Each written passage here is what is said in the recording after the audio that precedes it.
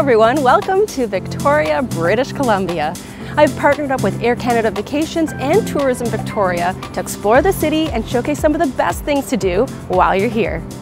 Located on Vancouver Island, Victoria is a laid-back city with historic architecture, unique neighborhoods, and a culinary scene that has people taking note.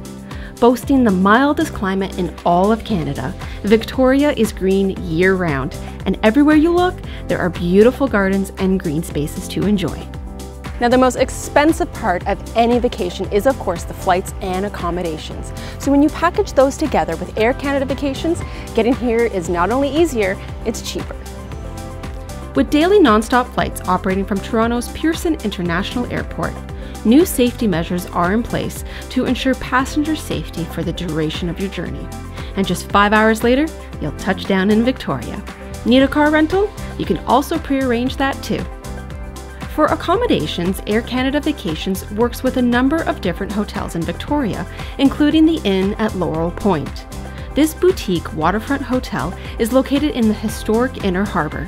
Proudly owned and operated locally, the Inn at Laurel Point boasts excellent service and exceptional views, and is British Columbia's first carbon-neutral hotel. You can choose from a variety of room options, from studios to suites, to suit your budget and needs. Amenities include a pool and fitness room, beautiful private gardens with a saltwater reflecting pool, in-room dining, and the award-winning or waterfront restaurant and patio, serving up small plates inspired by international flavors using local farm-direct ingredients. Now that you're all settled in, it's time to explore the city, and this part of the trip is entirely up to you. You can make your own schedule, but I'm going to highlight some of the best things you can do when you're here.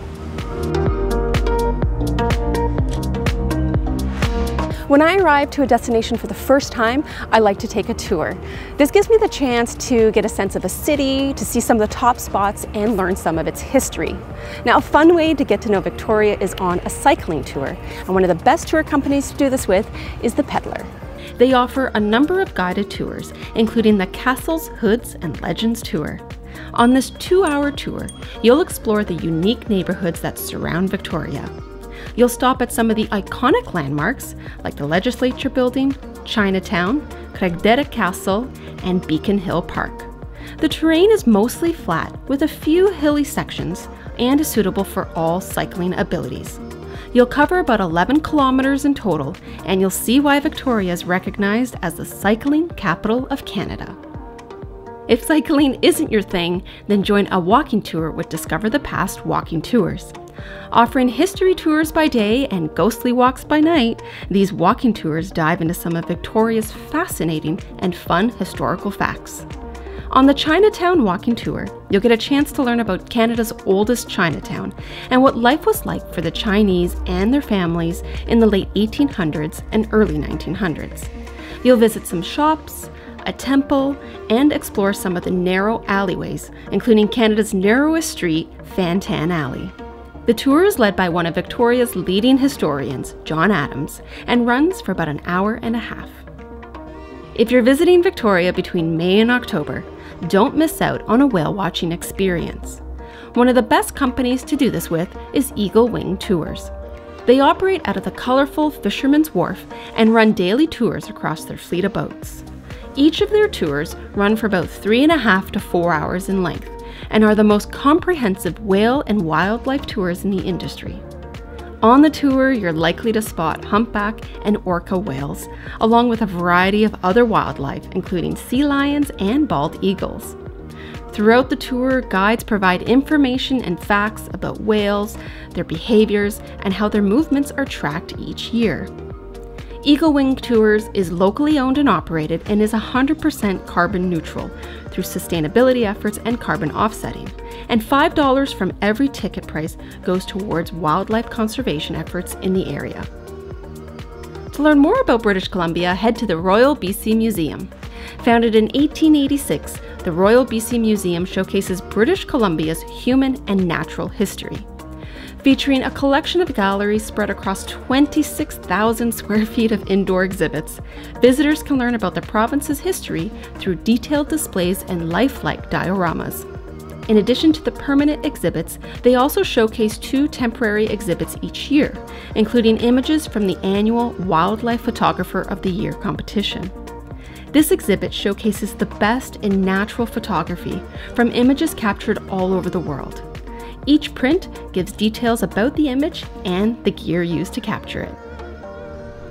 If you have a car or you've rented a car, make a trip up the Saanich Peninsula and visit the Butchart Gardens. This National Historic Site of Canada was once the home of Robert and Jenny Butchart, who originally used the limestone deposits on the property to supply their cement factory. In the early 1900s, Jenny had the idea to transform the space into a collection of gardens. Today, visitors can enjoy over 1 million bedded plants from 900 varieties spread across 55 acres. There are 4 main gardens, all with different themes, including the Italian Garden, Japanese Garden, the Rose Garden, and the Sunken Garden, located in the former limestone quarry. The gardens are meticulously maintained and can be enjoyed year-round. Now, if you prefer to book your activities ahead of time, you can do this at aircanadavacations.com. Click on the Activities tab, indicate the dates you'll be in destination, and then choose which activities you'd like to add to your trip. On your way back down to Victoria, make a stop into Cider Farm and Ciderhouse. Opened in 2007, this 10-acre certified organic farm produces a wide selection of ciders from over 50 varieties of apples grown on their farm. All ciders are produced on site and include sparkling and fortified ciders. Grab a table in their tasting room or on the outdoor deck and sample a flight of 3 or 6 ciders. There's also some snacks you can enjoy with your ciders, including the artisan meat and cheese plate.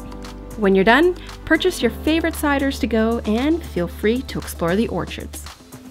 Now, speaking of food, Victoria is developing quite a culinary scene. In fact, I could probably film a separate video just highlighting some of the best places to eat. But for the purposes of this video, I'm going to showcase a few spots that I highly recommend. For Italian cuisine, head to Il Covo Trattoria. This family-run restaurant serves up colorful cocktails, antipasto curated from Italy, and delicious pasta and main entree dishes in a cozy patio setting.